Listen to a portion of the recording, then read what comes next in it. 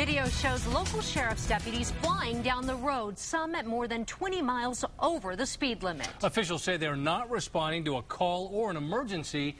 They're just speeding and refusing to pay the tickets. News 13's Alex Tomlin has the video, and she's live in the Newsplex. Santa Fe police say there's no debating it. The video shows neighboring sheriff's deputies breaking the law, but it doesn't stop there. Take a look for yourself. All Rio Arriba deputies caught on camera by the Santa Fe police speed van. 15 over. And there he goes. 16 over. He put his brake lights on so he saw it. 17. And then there's these guys. That one. And you see the one right behind him. Two deputies in a row. One 16 over, the other 19 miles an hour over the speed limit. This deputy was going 60 in a 35, right past two schools. You can see how fast they're going. In the year Santa Fe police have had their speed van, it's caught 8 neighboring deputies. They'll pass by right now. Blowing by.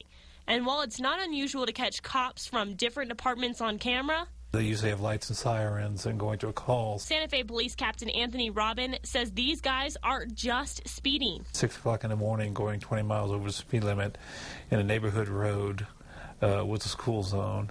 That's a little bit harder to justify. It's not just the speeding that upsets Robin. He says Rio Arriba has ignored the tickets. One had been paid, and then so there's 7 that are in default that haven't been paid. Some of those tickets are more than a year old, and with no response to the notices that have gone out, Santa Fe is considering taking the next step to show they're serious about the tickets. Technically, we could go to collections. I mean, we haven't done that yet. I spoke to the outgoing Rio Arriba County Sheriff. He says the deputies are in charge of paying their own tickets, and he thought they had.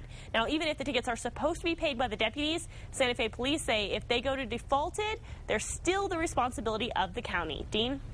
All right, Alex, thank you. Santa Fe police say all the other agencies caught speeding have either paid those tickets or have proven that their officers were on emergency calls at the time. Stay